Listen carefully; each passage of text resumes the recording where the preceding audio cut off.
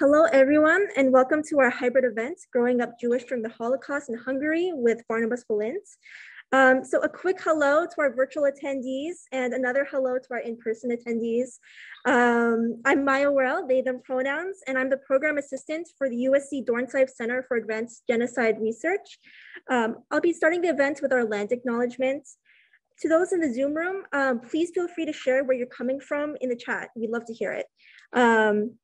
So the USC Dornsife Center for Advanced Genocide Research acknowledges our presence on the ancestral and unceded territory of the Tongva people and their neighbors from north to south, the Chumash, Tataviam, Katanamuk, Serrano, Kuya, Payom Kuicham, Hashimam, Kumeyaay, and Kucham, whose ancestors ruled the region we now call Southern California for thousands of years. Indigenous stewardship and rightful claim to these lands have never been voluntarily relinquished nor legally extinguished. We pay respects to the members and elders of these communities, past and present, who remain stewards, caretakers, and advocates of these lands, river systems, and the water and islands of the Santa Barbara Channel. And you can find a more extensive land acknowledgement and history on the USC Department of History's websites, and we'll put a link in the chat for folks. So I have the pleasure to introduce Wolf Gruner, the founding director for the USC Dornsife Center for Advanced Genocide Research.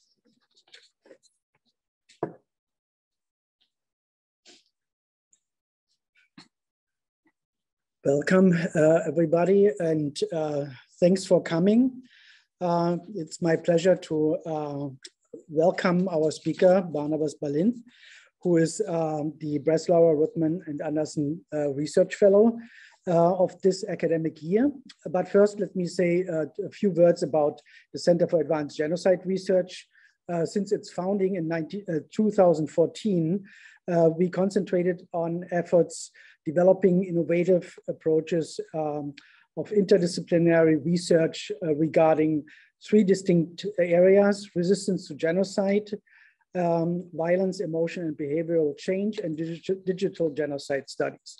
The center organizes a lively program of academic events as this one, but also frequent international conferences. And here I want to just say that in the fall, we will have a big international conference on mass violence and its impact on indigenous communities in the Americas and the Pacific region.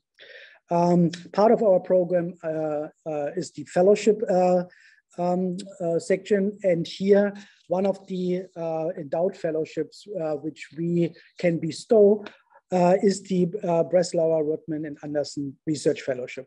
It is the result of a generous gift by Gerald Breslauer, Mickey Rutman, Tammy Anderson, and Sharon DeGrive. This fellowship enables an advanced standing PhD candidate to spend up to a month in residence at our center here at USC every year to do dissertation research focused on testimonies from the USC Shoah Foundation Visual History Archive and other USC research resources on the Holocaust and other genocides. Let me introduce our current fellow, Barnabas Balint. He is a PhD candidate in history at Magdalen College at the University of Oxford, with a specific interest in the history of the Holocaust and its impact on society. He earned his master's in modern European history at the same college, and his bachelor with honors in history at the University of Exeter, where he also received the John Henderson Prize. He does multilingual research in English, French, and Hungarian, which combines the history of the childhood, gender, and identity to explore Jewish youth responses to the persecution during the Second World War. For his young career, he has already accomplished and has written and published and presented at international conferences on various aspects of the Holocaust across Europe. He is a co-convener and co-editor of Rallying Europe, Intersectional Approaches to Youth in the Mid-20th Century, an international workshop, which will, as a result, also feature a special issue of the European Review of History, published by the universities of Vienna and Oxford.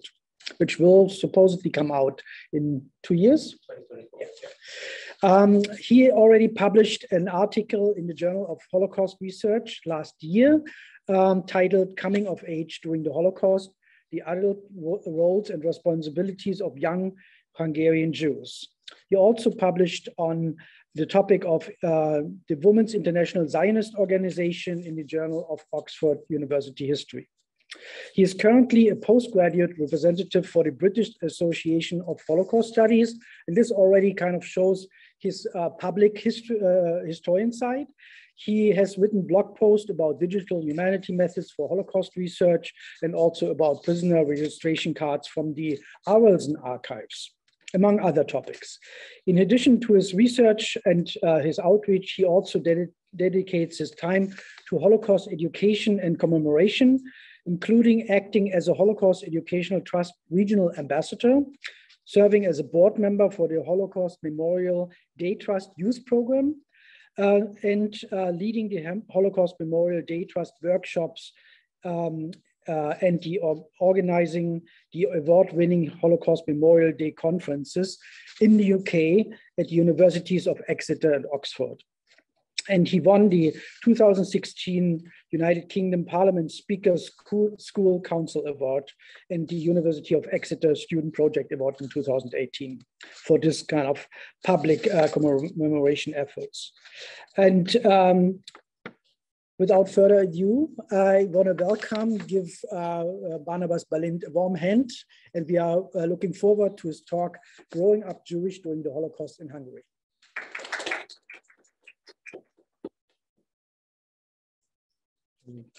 Thank you, Wolf, for that warm welcome. I'd forgotten a lot of what you mentioned there, so it's nice to have a reminder.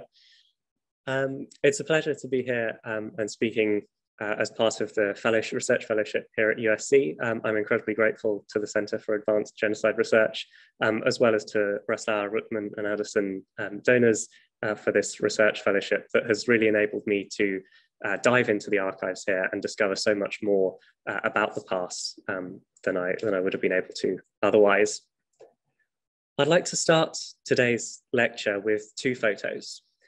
On the left here, we have the 10-year-old Andor Braun with his parents in 1938. His father stands behind him in his military uniform, having just been mobilized for the war. And also behind him is his mother, who was at that point a teacher. Then to the right, we have the 35-year-old now Alan Brown, having anglicized his name, at his desk here at USC, the University of Southern California, having just been given a tenure track position in the economics department here in 1963. Brown's journey from one picture to another intersects with many aspects of the Holocaust in Hungary and provides a good case study for how young Jews in Hungary have experienced their youth. Charting his life through the interview that he gave for the USC Shoah Foundation in 1996, we're able to discover much about Jewish family life during the war, Hungarian schooling, youth groups, responses to ghettoization, forced labor, and how young people formed their identities during this turbulent time. And so again, we have another set of pictures that Alan showed in his testimony.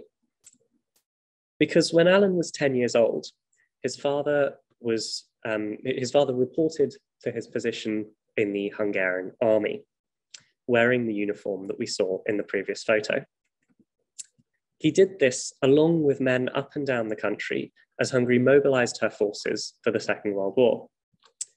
Soon after, however, he was forced out of the army and into a forced labor battalion, as Hungarian military and political leaders deemed Jews and other national minorities politically unreliable to serve in the army. After 2 years of being in these battalions, doing what many survivors in their testimonies refer to as the dirty work of the Hungarian army, that of digging defenses, constructing bases, airfields, that sort of thing. He returned home, and we see the photo next to him here of what he looked like when he returned. He returned because of illness.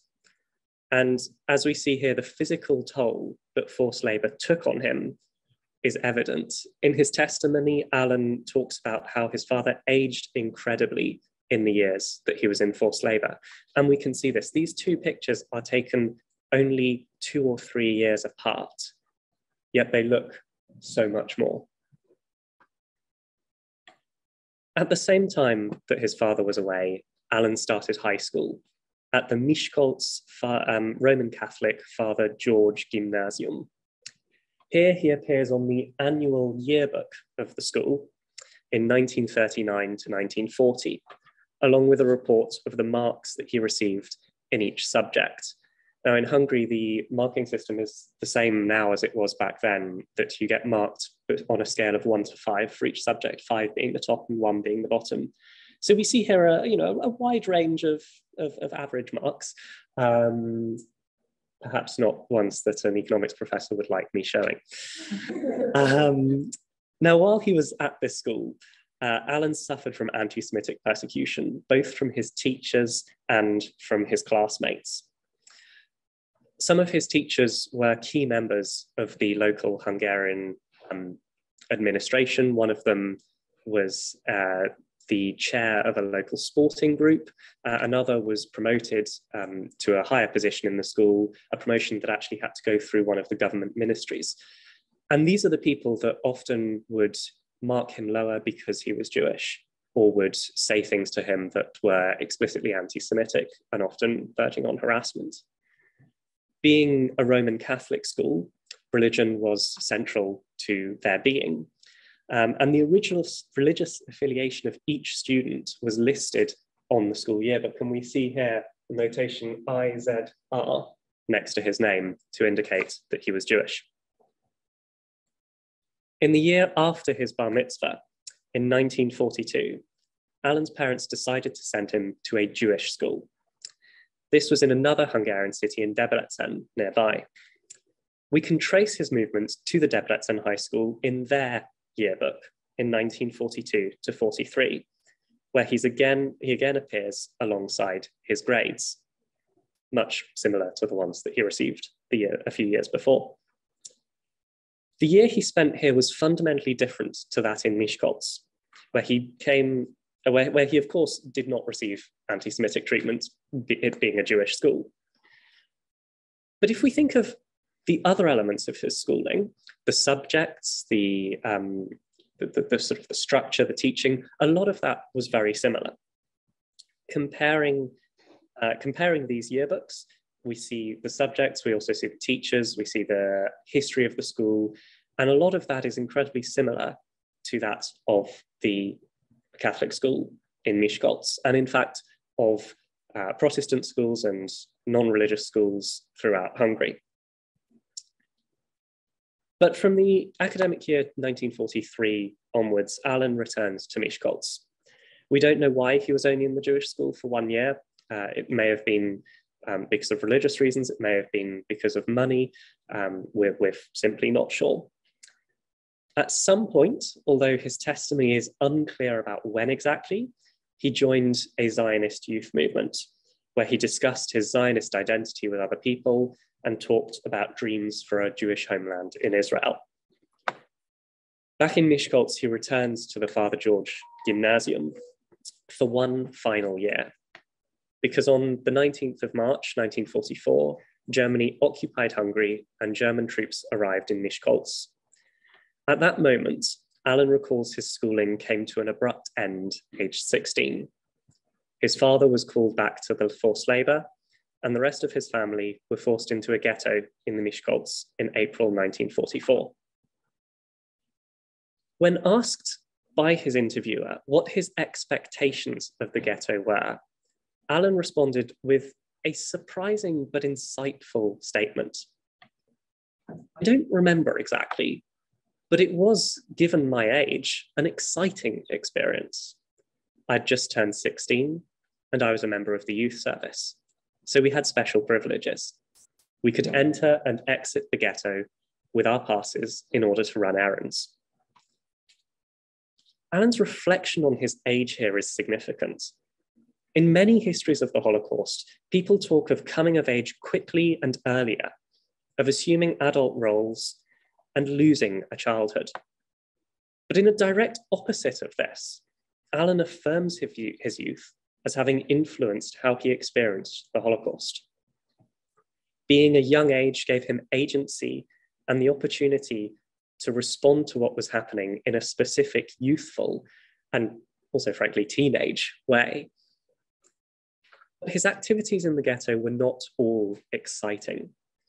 Alan tells us about how he was forced to carry food into prisoners being tortured and sometimes had to carry their bodies, dead, out. He narrates a particular experience that would shape him and his family's life. One of the doctors from the makeshift ghetto hospital had a sister who'd been arrested and taken to this prison. He asked Alan to take in a pill for her, which would make her appear as if she was dead. Alan was then able to carry her out as if she was dead and take her to the hospital, thus effecting her escape. In exchange, the doctor wrote an attestation that Alan's family needed to be in the hospital for convalescence. Being in hospital gave one better food and living conditions and was highly sought after in the ghetto. By securing this for his family, Alan performed a caring role that we could interpret as taking over from his absent father. Alan was proud of this achievement. He recalled how they were much more comfortable in the hospital than they were at home. They had decent food and so forth. But at this point, the pace of his interview slows down. Throughout the rest of his interview, Alan talks quickly and with purpose. But here he slows down, pausing within and between sentences that he struggles to form as he narrates what happened next. But when they were taken away, the hospital was the first to go to the gas chambers. So I guess I shortened their lives. Continuing after a 4-second pause to say, my grandparents wouldn't have lived, but I don't know. This heartbreaking story reflects the constant uncertainty and the insanity of the Holocaust, as Alan's expected good deed for his family backfires on him and them. In June 1944, the Miskolc ghetto was liquidated. Its nearly 14,000 residents deported to Auschwitz-Birkenau on 5 transports.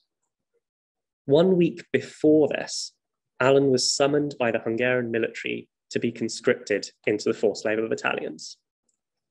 Aged only 16 at the time, he was well below the minimum age of 21.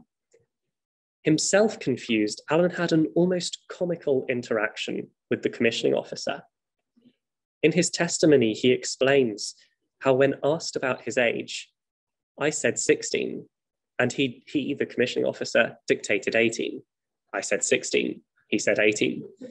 And after a while, he just shouted at me and said, do I have to teach you how to lie? Lying about one's age is a key component of the age as a category of analysis during the Holocaust. It exposes how perpetrators viewed age as being linked to ideas of physical usefulness and fitness for work. And it reveals how Jews could leverage perceptions of age and of their own physical appearance to survive. At the same time that Alan was lying about his age, was being made to lie about his age, a group of Hungarian women in Auschwitz were lying about their age, some of them were lying about their age, and partially as a result were selected for a transport out of the camp to a forced labor camp named Allendorf. Comparing camp documents that we see on the right, a prisoner registration card, and the transport list, both from the Arolsen archives, with the VHA testimony, one of which we see on the left, shows how people lied about their age. We see here 1926 for Valeria Holstein on the right, whereas her true date of birth revealed on the VHA is 1928. By lying about his age, Andor avoided this. He was not sent to Auschwitz. Instead, he was sent to a forced labor battalion at the Czechoslovakian town of Jolsva. Miraculously, here, he met his father. Alan describes their reunion, and when he does so, he again slows his pace, saying, "I went to the labor camp where my father was, and we met, and we were together." Alan's statements here, as well as the way that he says them, tells us about the importance that this reunion had for him. Alan also explains how there were 3 other pairs of fathers and sons in the labor camp. Forced labor in this way created new masculine communities. We know from Holocaust research on concentration camps that maintaining family bonds could be an important part of Jews' survival. The forced labor battalions provides a Hungarian-specific example of this, outside the confines of the camp, and in a place where the perpetrators are almost exclusively Hungarian. As was common with these labor battalions, Alan and his father were transported across the country. And this map, created using ArcGIS, plots their trajectory whilst in forced labor across, and in fact, outside of, at times, Hungary. They were first sent to work at a sugar beet manufacturing place in Pélmonostor, which is this one at the bottom here, in modern day Croatia. They were then shipped up to Sopron, near the border of Austria. And there, in December 1944, they were handed over to the SS and stationed in a camp at Neuhaus in Austria. It was here that Alan received the help of a local non-Jewish pharmacist named Rosa Schreiber, who would later be named Righteous Among the Nations by Yad Vashem, the honor given to those non-Jewish people who risked their lives to save and provide aid for Jews. Rosa gave Alan much needed food and medicine for his father, who by this time had fallen very ill. Despite this help, though, Alan's father died on the morning that the Red Army troops arrived and liberated their camp. At this point, Alan returned to Budapest, then to Miskolc. In Budapest, he received aid from the American Joint Distribution Committee, one of the agencies that supported Jewish refugees, often in cooperation with local Zionist youth organizations. Finding nothing and no one surviving for him in Hungary, Alan journeyed out of the country and through various DP camps across Europe before emigrating to Miami, where his father's brother had lived since 1920. In the States, he had an impressive career, marrying, gaining degrees, scholarships, and even fellowships. In 1963, he was awarded a tenure-track position here at USC in the economics department, and he later moved up to Windsor, Ontario in Canada, where he lived until his death in 2010. Alan's history therefore reveals a lot about the history of the Holocaust. For this lecture, I'd like to focus on several key themes that have emerged from his story. First of all, the balance between assimilation and Jewish identity. This is a theme that monopolizes the history of Hungarian Jewry. As we see from Alan's story, Hungarian Jews were deeply assimilated into Hungarian society and culture. His father served proudly in the Hungarian army. He attended a Catholic school, and the teaching content, evident through identical yearbook structures, was incredibly similar. At the same time, Jews faced harassment and antisemitism in almost all areas of life. Alan talks in his testimony of Jewish girls having their hair pulled in elementary school, a profound example of the young age at which Jewish children had to encounter and experience antisemitism. Reacting to this, Alan bemoaned his fellow Jews for their apathy. Remembering a time in school when he and other Jews were attacked, Alan said, when somebody called them dirty Jew, they walked away. And I felt it was very cowardly and also very unfair on me because I had to do all my own fighting. Alan was not of the opinion that ignoring persecution would help. At school, he recalled, I had fistfights practically on the hour, every hour. We went from one class to another, and in between, somebody would attack me. I would back into a corner and fight against usually 2 or 3 at a time. Alan's experience of anti-Semitic harassment shows a shift in the balance between assimilation and anti-Semitism. This had an acute impact on Jewish youth, the majority of whom attended non-Jewish schools. The integration of Jews within non-Jewish schools reflects the extent to which the Jewish community believed itself to be assimilated. They believed that they were able to attend these schools with no problem. But at the same time, in the changing environment of the 1920s and 30s in Hungary, when anti-Semitism was on the rise, it also exposed Jewish youth to further attack. No longer viewed as Hungarian first and foremost, young Jews grew up in an environment fundamentally different to that of their parents. This generational gap is reflected often in the responses to persecution too. Alan, a young Zionist, is a good example of the type of person who opposed the traditional non-Zionist elder Jewish leadership that often refused to give up age-old understandings of Hungarian Jewish assimilation. More active and activistic opposition to persecution often came from the youth and was correlated with age and political leanings.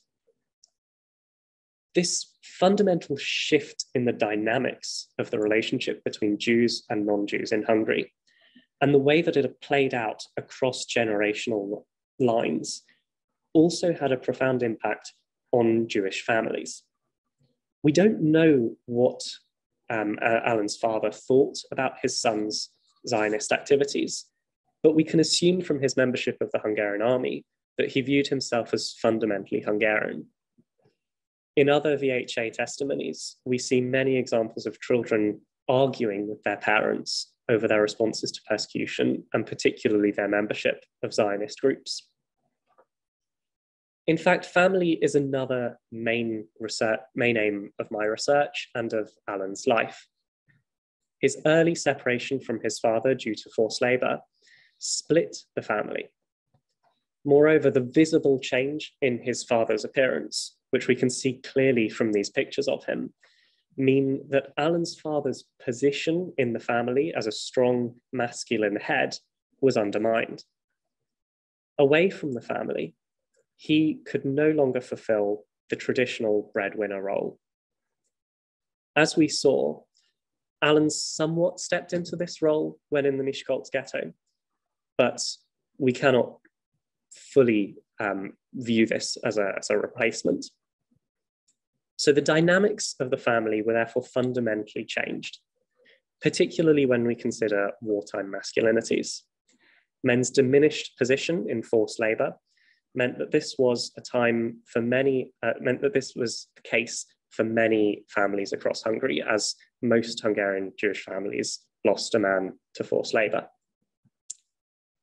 Alan's reunion with his father in the forced labor battalion also further complicates how we perceive wartime masculinity and wartime family.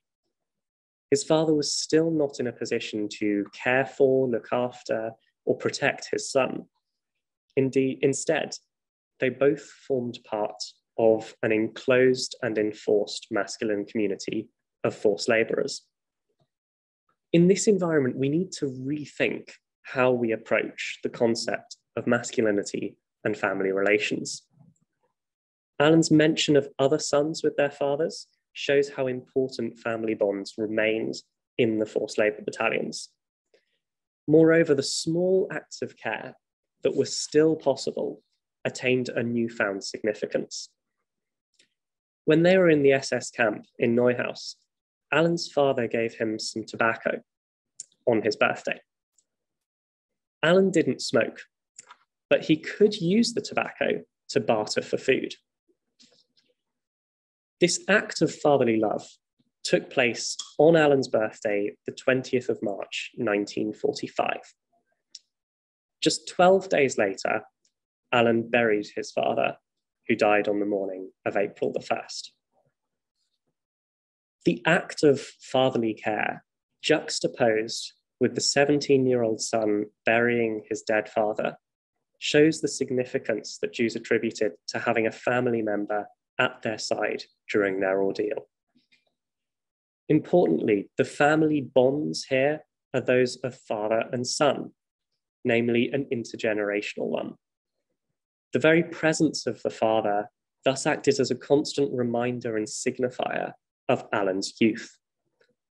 In an environment where the concept of youth loses much of its material background, much of its material value, remembering as well that officially only those aged 21 and above are able to be in these battalions, the family units, the fact that the family unit can act as a reminder of youth is important within this environment.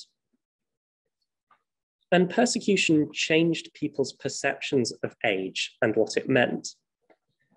On the one hand, young people assumed roles traditionally the purview of adults, such as that of a laborer or of caring for another.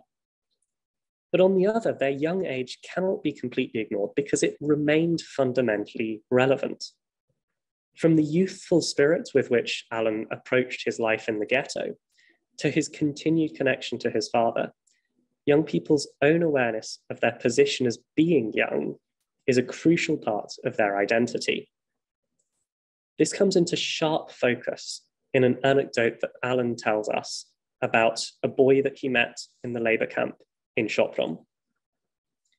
I remember there was somebody there who talked to me that night, and he sounded so old. And I said, "How old are you?" He said 19. I thought he was joking.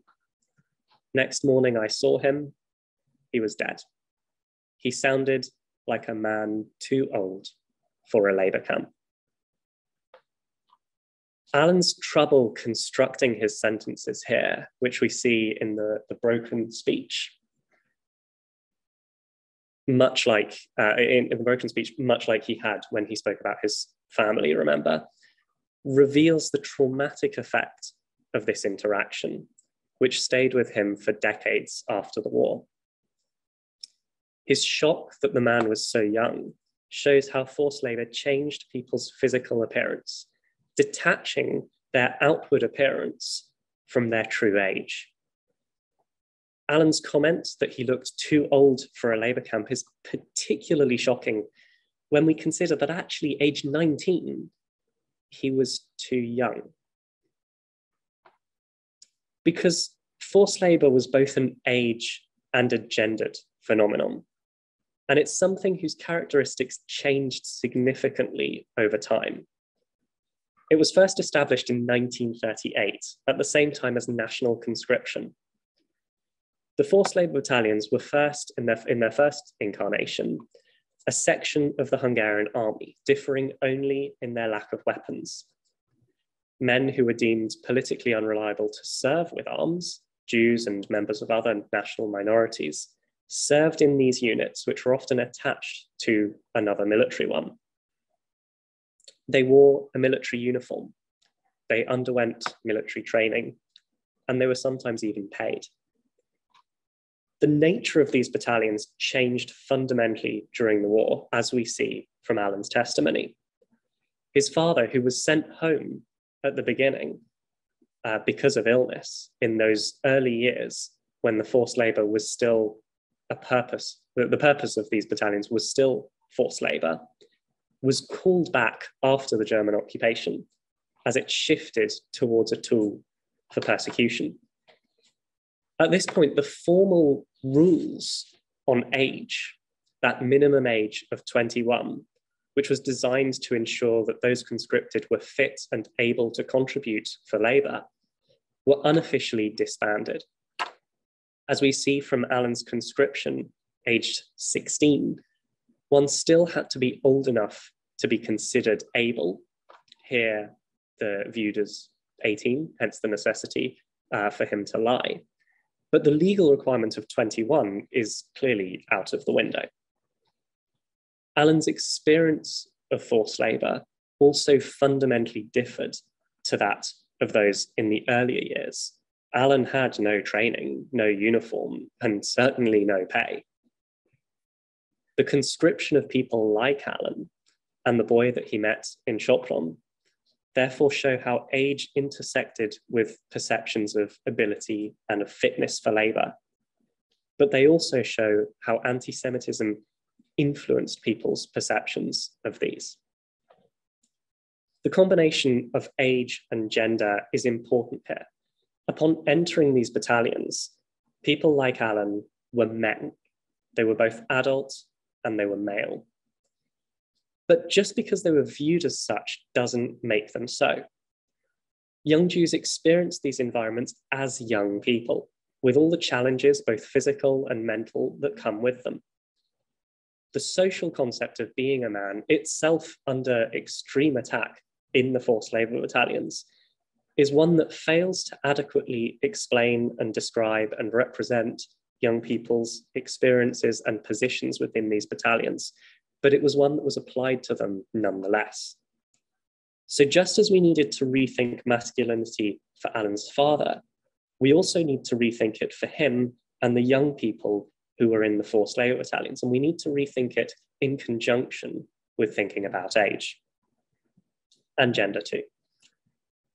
Because in fact, gender was another key theme to consider with Alan's experiences. As we've seen, gender was closely intertwined with age as categories that shape each other. In Alan's story, this is most easily seen through his part in the forced labor battalions. But in fact, these categories had shaped his life for years before, when he was at school. Schooling in Hungary was a profoundly gendered phenomenon. Both of the high schools that Alan attended were all male, and as were the majority of schools in Hungary. This table here shows the number of students broken down per year in the interwar period in the Hungarian middle schools, Közepiskola being a literal translation for middle school.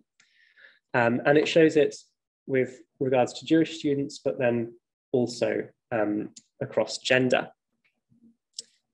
Now, the table shows that the number of, these statistics are striking in how they differ by gender. Although the number of girls attending school was always markedly lower than that of boys, the proportion of Jewish girls attending schools is significantly higher than the proportion of Jewish boys, almost double in some cases.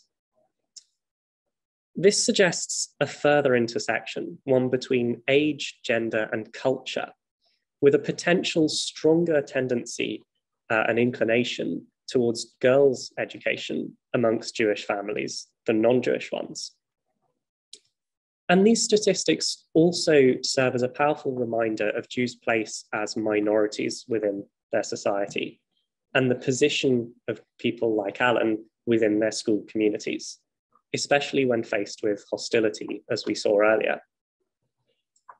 It's easy when thinking about this hostility to view Jewish schools as an oasis, a safe space which is completely separate from the rest of society and removed from elsewhere to be safe for Hungarian Jewish youth. And to a certain extent, this is true. Jewish schools, as we saw with Alan, were a safe space free from anti-Semitism. But on a wider scale, gendered, age, and schooling experiences were strikingly similar between Jews and non-Jews. Jewish girls were a minority in the school system, as with non-Jewish counterparts. Jewish and non-Jewish schools followed the same structure and had a similar curriculum. These highlight the first theme that I brought up, that of this balance, this constant balance and this constant battle between assimilation and Jewish community. And this is a theme that actually is constant and cuts across the rest of the themes, the gender, the family, the age that I've spoken about. And so as a final example of this, I'd like to take a bit of time to look at the history of the Debrecen Jewish school that Alan attended.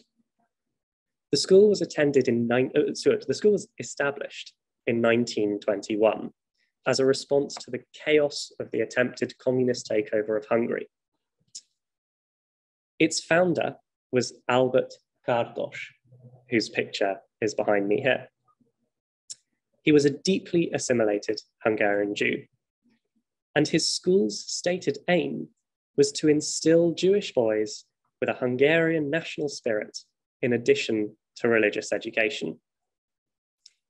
His school taught a wide range of traditional subjects, including Hungarian, Latin, geography, sport, singing, and Hebrew.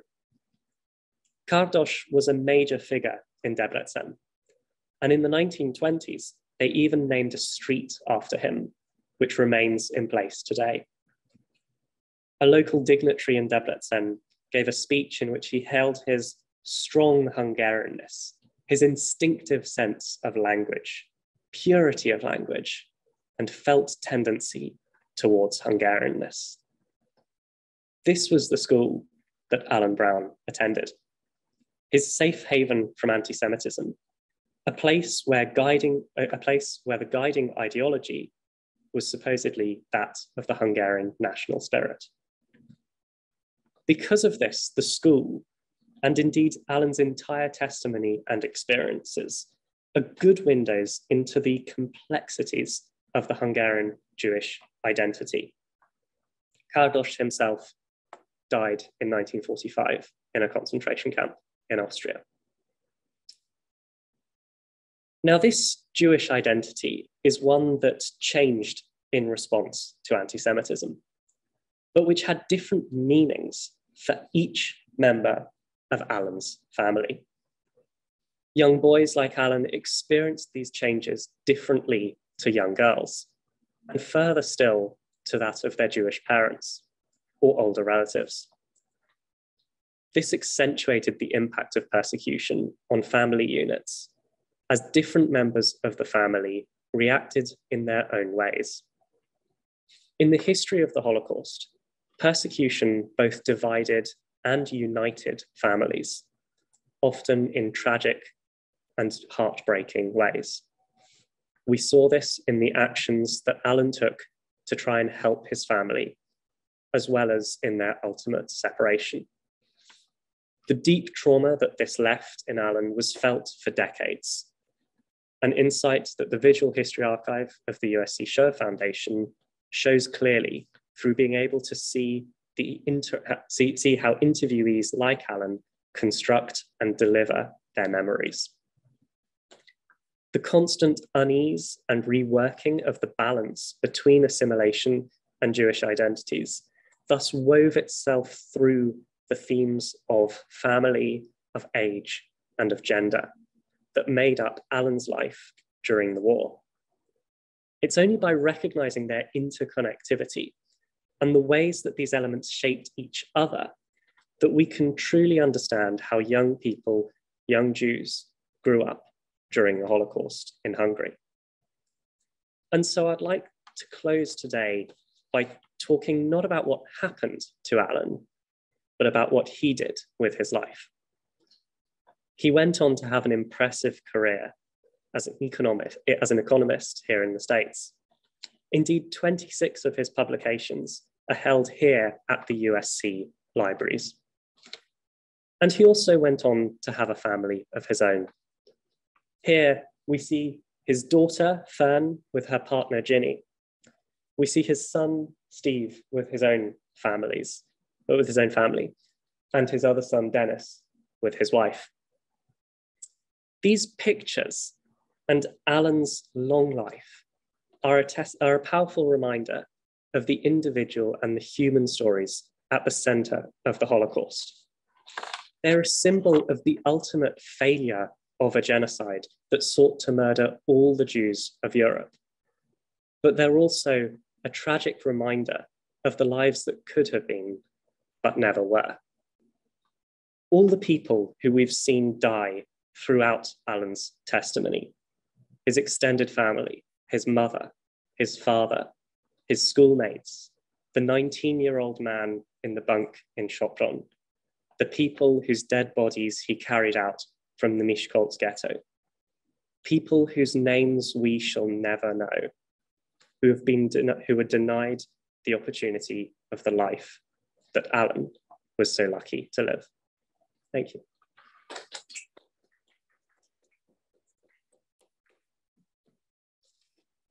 I believe there is some time for questions. Wolf. Okay. So let me start. I have several ones, but I will start with one. So first of all, thank you for this really interesting life story, which kind of encapsulated so many themes from Holocaust history. And some of them are really new and interesting. So you told the story that he was with his father together in one of the camps. Yes. And you elaborate a little bit about this relationship. Can you give us a little bit of insight how other relationships in this camp evolved, and why you focus on the family relationship, which was, or what were the relationships really important for his survival in these camps? So relationships within these environments are incredibly powerful, and there's something very important about the fact that these are groups of young men who are thrust together. Alan was lucky enough to be able to remain with his father, but that was not the case for many young Jewish men who were conscripted. And in fact, in the testimony of another survivor that I've been able to listen to whilst I'm here, the man was split off from his father. His father was sent to another camp. And actually, when he left, his father blessed his son with a Jewish blessing and told him to remain with another boy who was in that camp, to never let them out of each other's sight. Now, interestingly, the survivor who gives this testimony in his VHA testimony talks about how after a short while, he actually took a moment of chaos in the 4th Battalion to escape from this unit, and he made his way by hitchhiking back to Budapest. When he got there, he was stopped by a roadblock and asked for papers, which he didn't have. And because of that, he was denied access into the city. He turned around, walked back, and actually returned to that Labour battalion, where he met up again with the boy that he'd been told under no circumstances to leave. Now, the two of them from that point did truly never let each other out of their sight, and they were sent from camp to camp right throughout Hungary and beyond. And they used that relationship as a way of maintaining some sort of bond, some sort of continuity and sense of self. That survivor also gave a written statement of testimony to a conference at USHMM a few years ago. And in that, he omits the point at which he escaped. He says that he stayed with this boy forever, which is true. They did stay forever, but with the exception of one small part at the beginning. And so the reason why I use this example here to answer your question is a way of showing that these bonds are important, because he certainly spoke about that need to continue that bond afterwards, but they're not everything. And there are these points where people sometimes will shed those bonds in order to try and better themselves through escaping. So it's important not to overestimate how important these things are, at the same time as recognizing that they did genuinely lead to a lot of help. And perhaps the fact that when he was much later on in life asked then to write down his experiences of this, the fact that he omitted that point of escaping perhaps suggests that that's something that he regrets. I don't know, and it's hard to be able to infer into his true meaning from a textual perspective. It would be more interesting if he were to have given an audio or a visual description of that, because then we could see the ways that he speaks, but we can't. Yeah. Thank you again. What's that? Okay. So thank you again for your lecture. It was really amazing. My question, so when you're talking about Alan in the ghetto and the youth and how he still felt at age 16 as youth, I was wondering, as you've been looking through the VHA, have you noticed that there's a gender difference in the way in which youth see themselves as coming at age or see themselves as still being able to be a youth? Like, do you see a difference between girls and boys as they talk about their experiences? Definitely. There's definitely a very significant difference between the way female Jewish youth and male Jewish youth responded to persecution and approached to these things. At the same time, that's not overbearing. That's not always the case. There are many very good examples of a Jewish youth resistance movement that organized something called the Teal, Hebrew for excursion, which smuggled Jewish youth group members, Zionist youth group members, from Hungary across the border into Romania and then onwards to Palestine. And a lot of the members there were women, were girls. The division is difficult to appoint precisely because of what we're talking about here. So women did play a large role in that as well. So we can't fully say that there were gendered roles. But when we're looking at ghettos, I haven't come across a point at which a Jewish girl was doing something like Alan was. A lot of the time, I suppose because the family unit is so under attack, these family units try to recreate and bolster the traditional norms. And so if there's a young girl, she's often with the mother within the house, as the boy will start to take on that outside of the house role. So there are certainly these gender differences, but they're not always the case. Yeah. First, I want to say I really enjoyed your presentation. Thank you. It was really good. And as well, I also have several questions. Brilliant. But I think my first question is regarding their religious identity. So you mentioned that Alan joined a Zionist group and that he was rebel, but at the same time, he was also in a Roman Catholic school. So I was wondering if you could talk a little bit more about that relationship. And also in your presentation, you touched base a little bit on the process of when he was talking and your use and how you interpreted those testimonies that you used. And I was wondering if you could talk a little bit on how you wanted to interpret those silences and process that you encountered, but also if you also focus on how they expressed themselves, the movements that they did, if they laughed or yeah. Excellent. Two very good questions. So on the first, in terms of their religious identity and how we approach this clash effectively between going to a Catholic school and joining a Zionist movement, agency is very important when we're thinking about this, because Alan didn't choose the school he went to, his parents did, whereas Alan did choose to join a Zionist movement. And so when we look at Jews in schooling, what we're really seeing is we're seeing what their parents perceived and what their parents wanted out of them. And for the majority of Jewish parents at this time, they are incredibly entrenched in an assimilationist ideology that has been the case for decades. And so sending Alan to a Catholic school, they almost don't think twice about it, because it's potentially the best school in the local area, it's the one closest to the home, it's the cheapest, all sorts of reasons. And the challenge is what Alan is experiencing, but that's not something that his parents are experiencing. And so when he chooses to then join those Zionist movements, that's when we're actually seeing his agency and his perception on these things.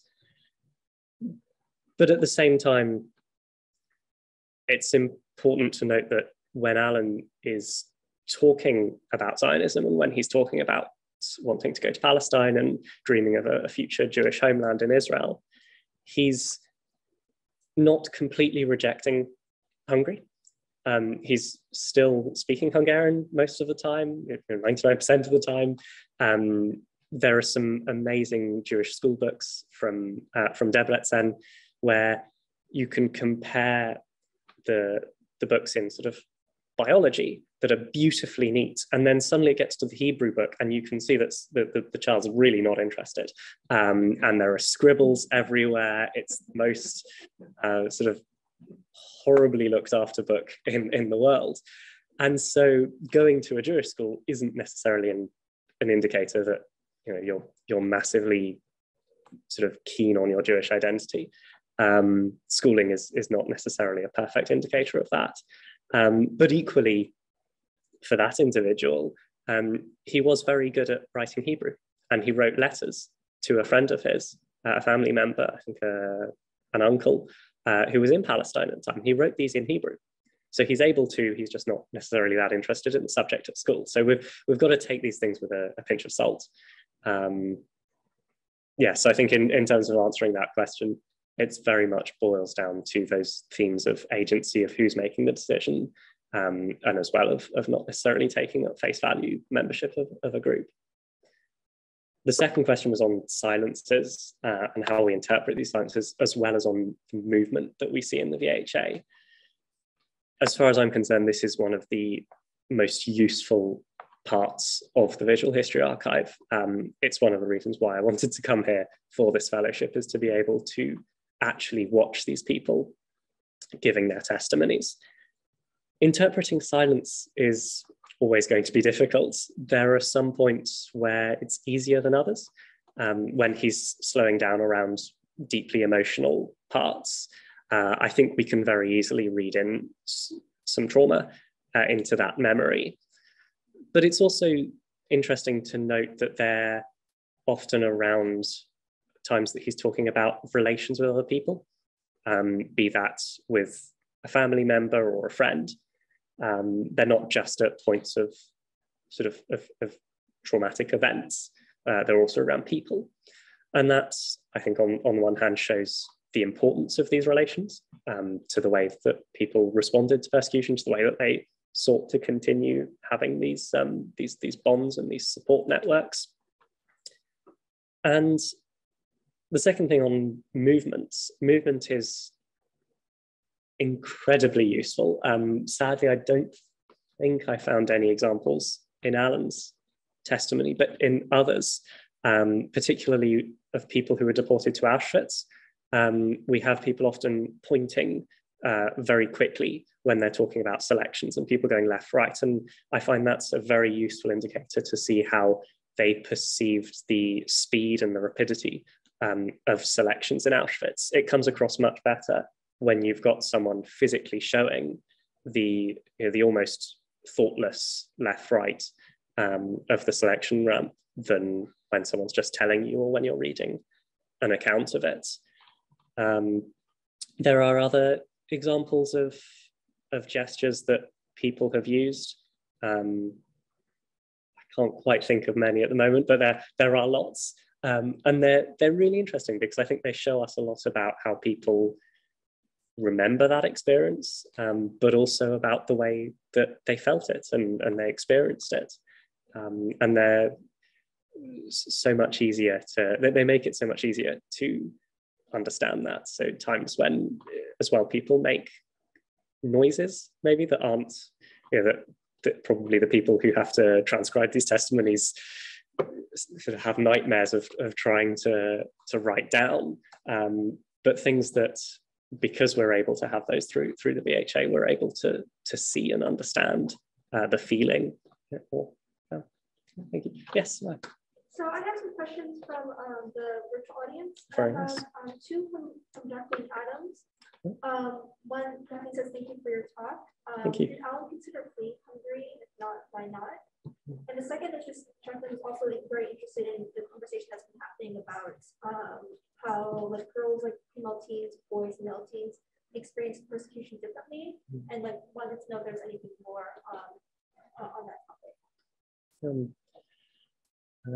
Excellent. So Alan, during the war, never tried to flee Hungary. It was only after the war, when he realized that there was nothing left for him there, that he chose to leave. This is an incredibly interesting topic, and it's something that varies so much based on individual people's experiences and their position. So I've been listening, for example, to some testimonies where people are taken into these forced labor battalions, and some of them will try and escape immediately. Very few, but some. A much more common pattern of escape is that these people will stay in the battalion as they are moved around Hungary, but the minute that they hear that they're going to be sent out of the country, they try to escape. And this is whether or not they're being taken to the front, along with Hungarian soldiers, to fight on the Eastern Front in the Soviet Union, or into concentration camps, as a lot of them were towards the end of the war. And I think there's something very important there about that timing. The fact that it's only when they're going to be taken out of the country that they perceive a need to escape. There's a difference, there's a threshold of what they deem to be acceptable for them to suffer and what they won't. And this is very difficult to try and pin down. And it's different for everyone. And some people never try to escape. Some people start right at the beginning. Another form of escape, which people consider both during the Holocaust and importantly, actually, in those immediate post-war years, is going to then Palestine, the British Foundation of Palestine, and now Israel. A lot of the Zionists desperately are interested in going there, but not all of them actually do. And this is for a variety of reasons. A lot of the time, it's family related. People will choose to remain in Hungary because their parents don't want to. And there's a really interesting testimony that I listened to where a father talks to his son about the potential of his son going to Palestine. He says, well, you can go if you want, but I'm not staying. Your mother is buried here. My parents are buried here. I grew up here. I'll die here.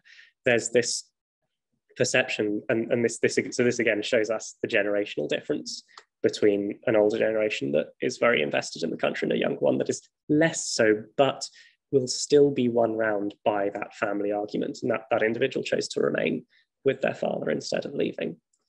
And so when we think about escaping Hungary, these things are very specific to the circumstance that people are in. They're very different based on each person. Hundreds of people chose to leave their families and to leave.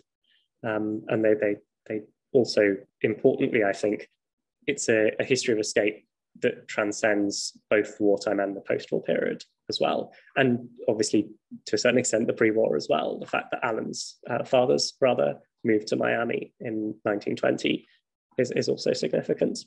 The second question on the differences, the gender differences between teenage experience. Yeah. I think Dr. Adams just wanted if there were other ways that like girls and boys experience persecution differently. Definitely, yes.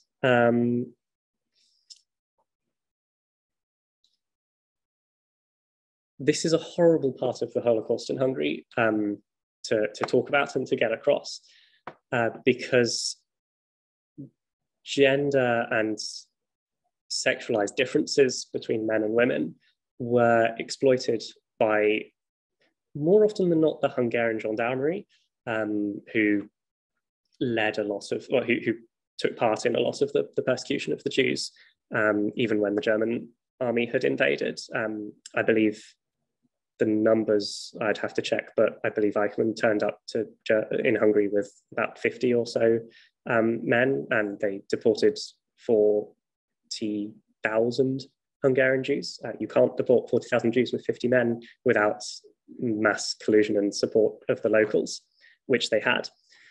And Hungarian gendarmes would often require Jewish boys to drop their trousers in order to find out if they were Jewish or not. So if someone was pretending to not be Jewish, They would get them to drop their trousers and they would see if they're circumcised or not. And if they're circumcised, they must be Jewish. And so they would be persecuted. At the same time, when we have ghettoization, Hungarian Jewish women are often subject to brutal, invasive medical examinations to see if they had hidden anything within them. And of course, these are, this is an example of two very different gendered experiences of how how people suffered from persecution. There are other ways as well, which I've spoken about already in terms of how Jews reacted and how families reacted differently. But then those are some other examples, and I think that's an important way as well of remembering how gender and age act as categories across society, not just within certain places. So they're relevant categories both for persecution and for responses. Martha. So I have two questions. First of all, thank you for this talk, and happy birthday to Andor or Alan, whose birthday was on the 20th. Yes, indeed.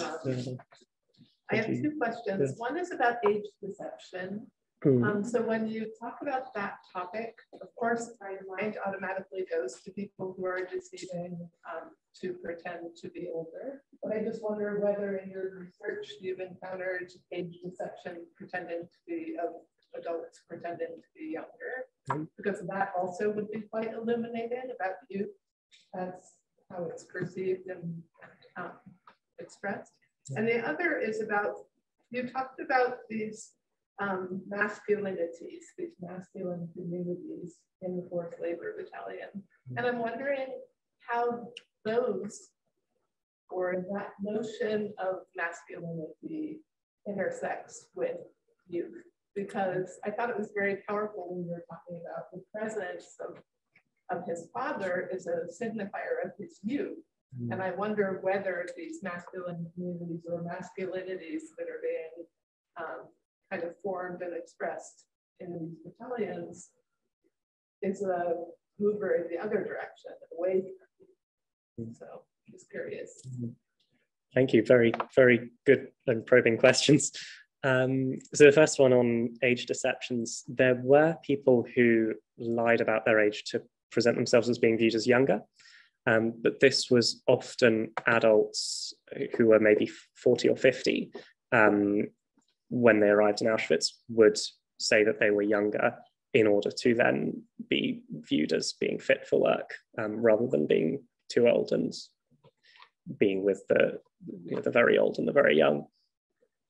I haven't found any, I don't think, or many at least, examples of people around the age of early 20s pretending to be teenagers. There may well have been some. And I think I may have actually seen one in the archive yesterday. So that's definitely something that I'm looking at. But most of the time when people lie about their age, it is either the young trying to be old or the very old trying to be a little bit younger.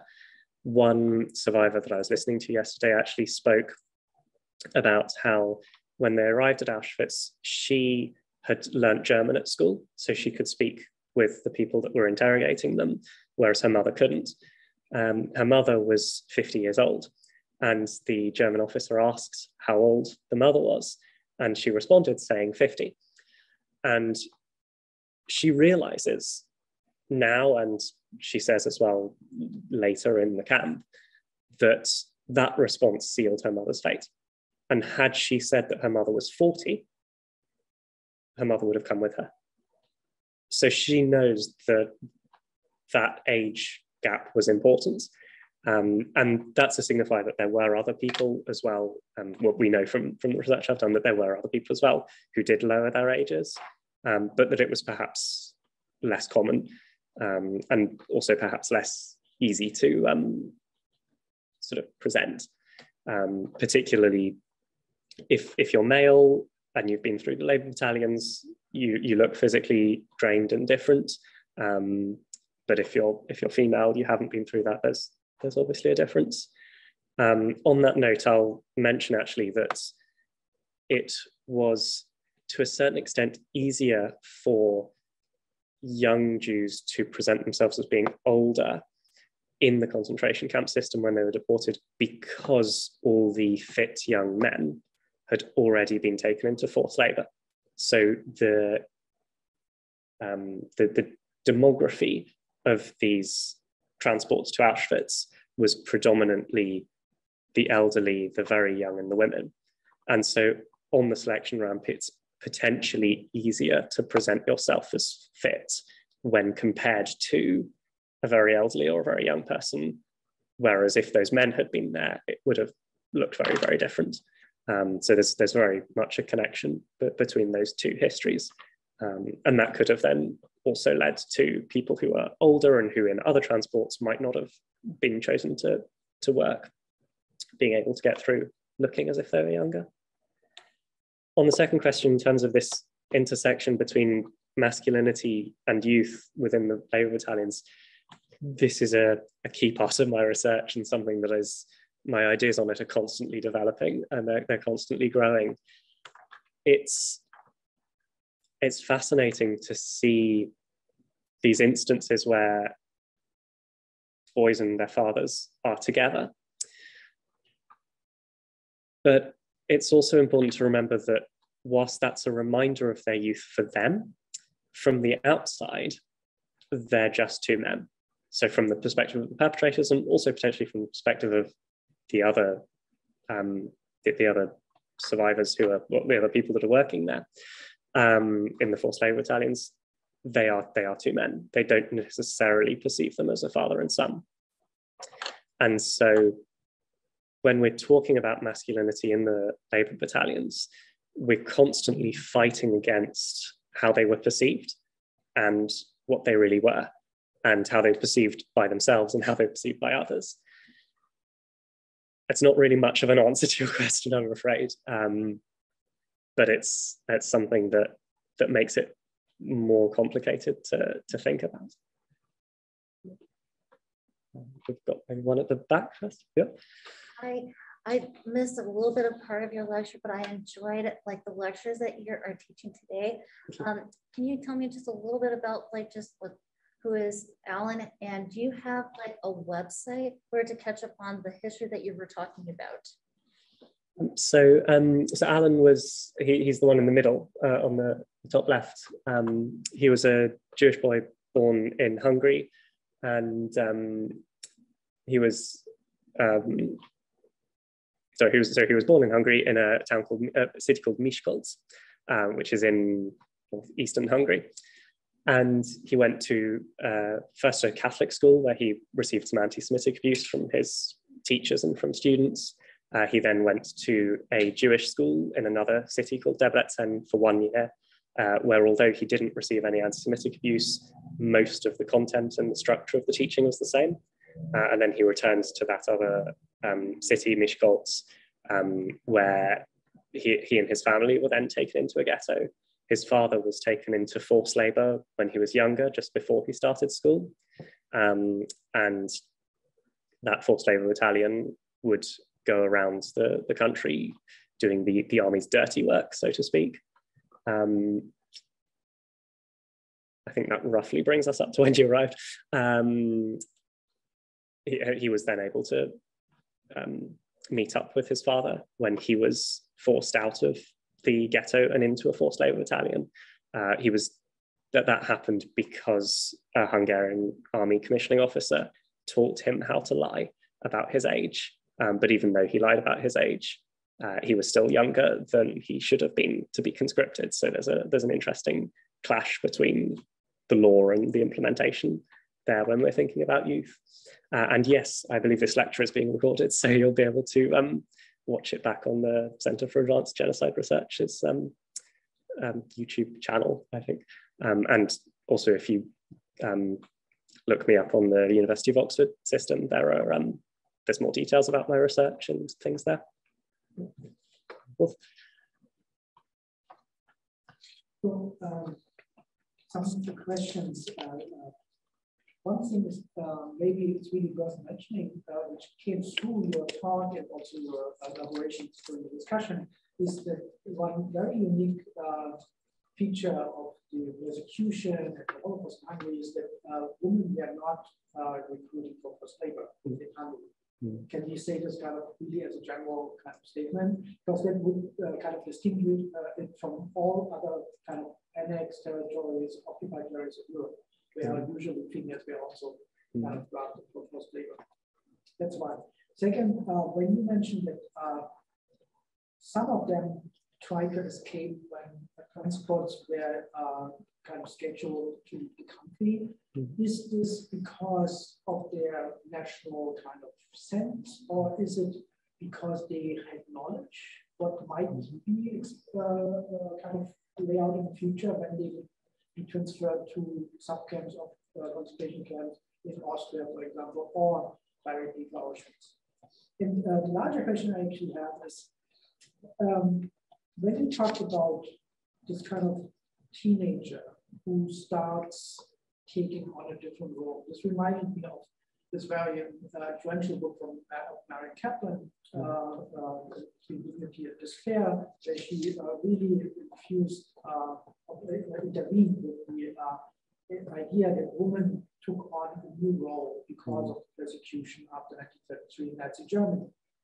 While she based her work mostly on testimonies written by women, I wonder, do we need to complement maybe her assessment that also young male and female teenagers actually had taken on different roles? And don't we only kind of realize this now because of the testimonies we can have of these teenagers, which, for example, Mary Kaplan could use because the written testimonies we have of these middle-aged women.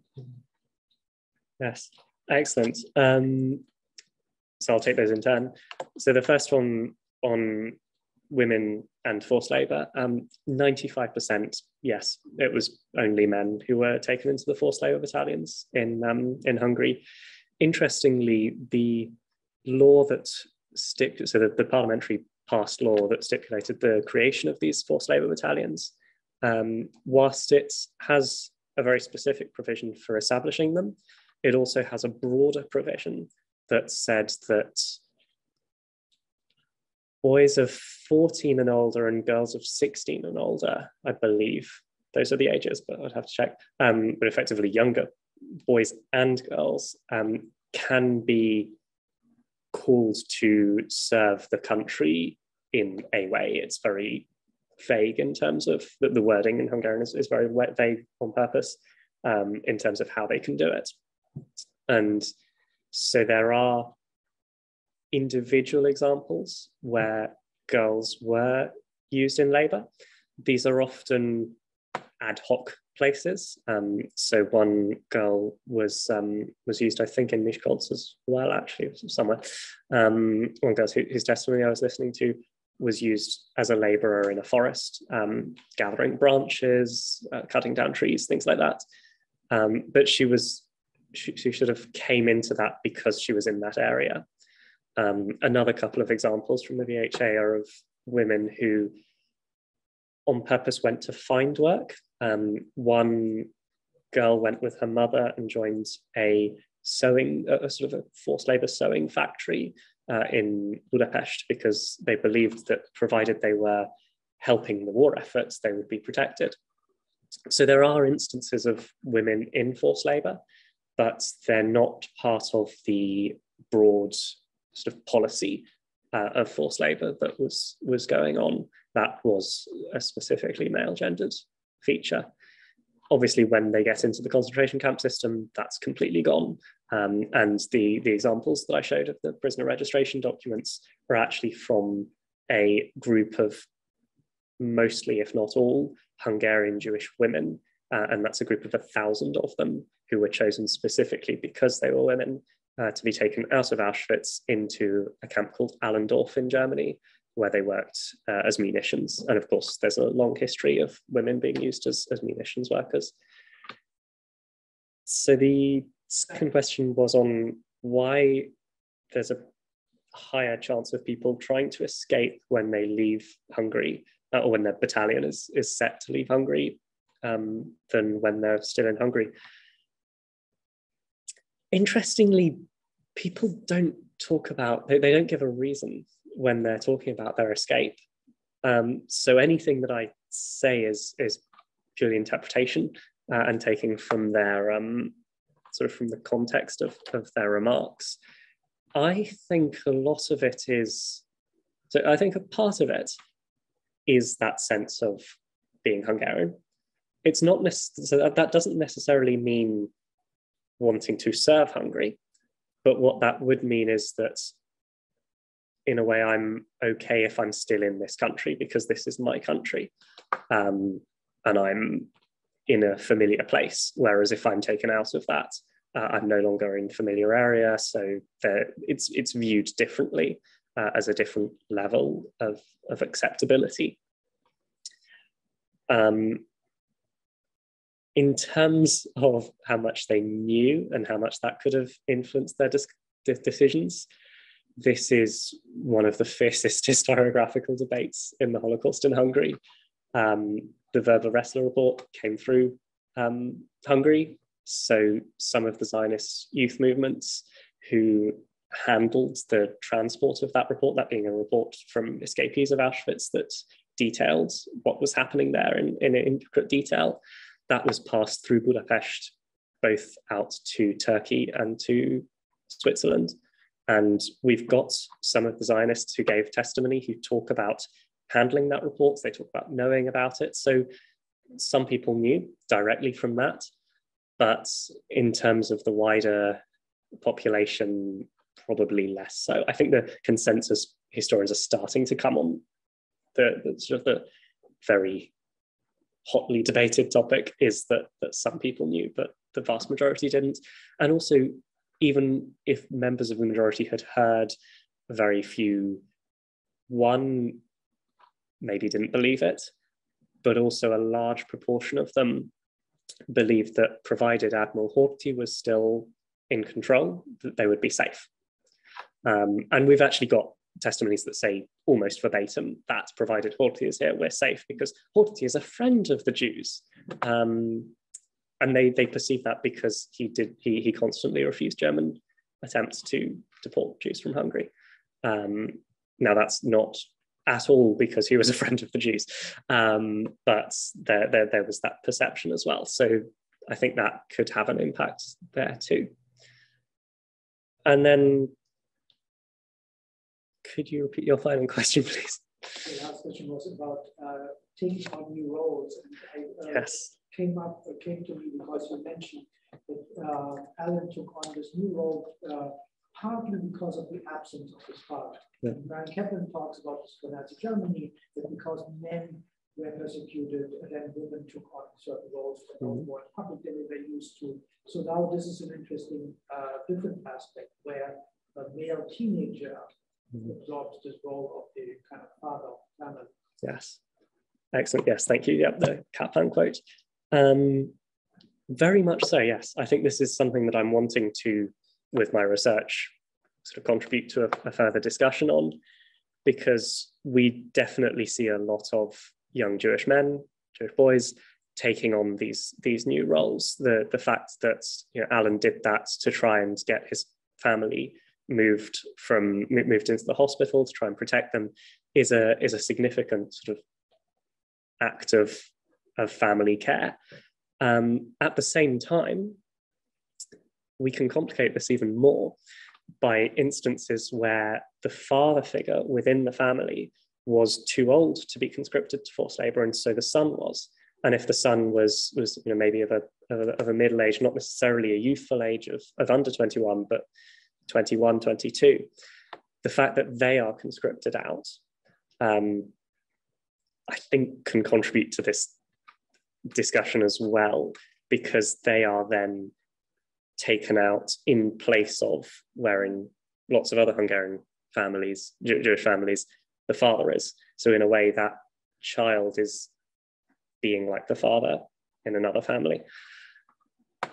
So young people, broadly defined, young men, very broadly defined, taking on the roles that their fathers would traditionally do is a key theme that runs through the Holocaust in Hungary, and is something that definitely we need to be talking about, and we need to be including.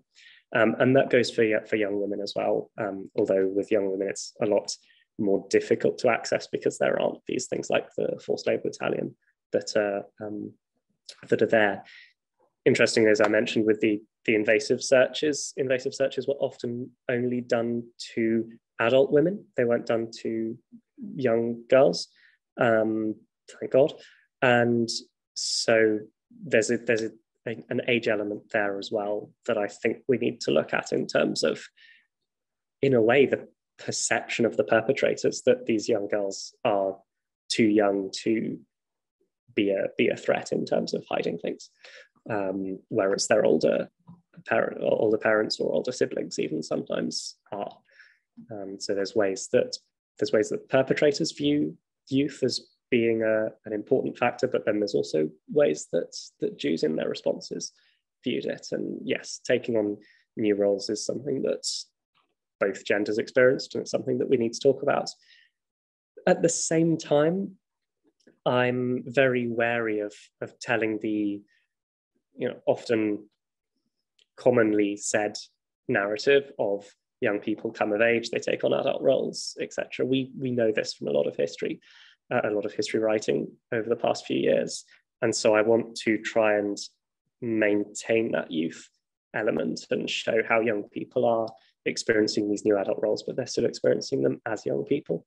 And I think that's something where this can really complement Kaplan's suggestion and really go in with her research on looking about how women took on those new roles. They didn't become men by doing so. And just as the women didn't become men, young people don't become adults just by taking on their roles.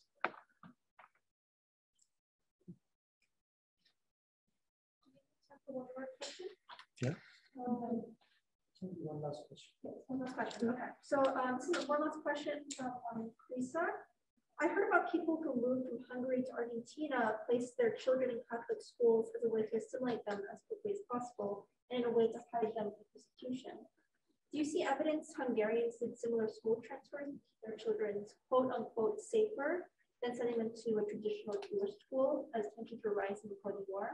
I realize personal school choices may never be known unless written in a diary or some other direct source. This is very interesting. There is a survivor that I met a couple of years ago in Oxford and spoke to, and she grew up in Hungary and she went to a Protestant Christian school. And when I spoke to her, I was struck by the way that she described this, because she describes that everyone in this school was Jewish. But she said, but we were all Protestant. But of course, none of us were Protestant because we were all Jewish, but none of us were Jewish. And I think this really sort of highlights this case and what that question was asking about. Because yes, people do put their children into these schools in a way to assimilate them. The parents want them to grow up assimilated just like them. It's also a way of protecting them because they're then in a space that is not signified as being Jewish. At the same time, if you're in a place where you're minority Jewish, you then become a target for persecution, as Alan did. But as Judith, the survivor that I spoke about just now, as she found, it was almost a safe space because everyone there was Christian, but not. Now, interestingly, she then grew up and now in Oxford does regularly attend a Christian church, and so has in a way changed her own identity throughout that time. It was very interesting to hear sorry, I've forgotten the name of the person who asked the question. Carissa, yeah, and to hear them asking about recognizing that you cannot always work out these personal choices, because these are personal choices, and these are personal choices made by the parents for their children. They make them for a variety of reasons. Some of them may be to hide people. I haven't come across a sort of a concerted effort to hide children in that way. I think a lot of it is often them trying to maintain this family sense of Hungarian assimilation, or, as I said earlier, of various other reasons that, quite frankly, are irrelevant to the Holocaust. Yes, I think that's it. Thank you. Thank you. And,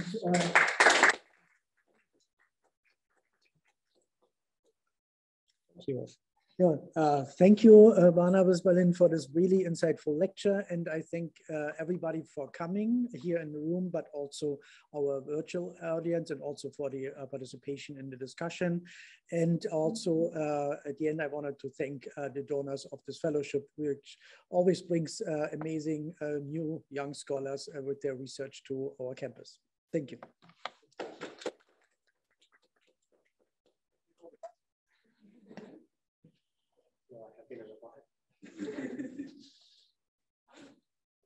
Okay, this was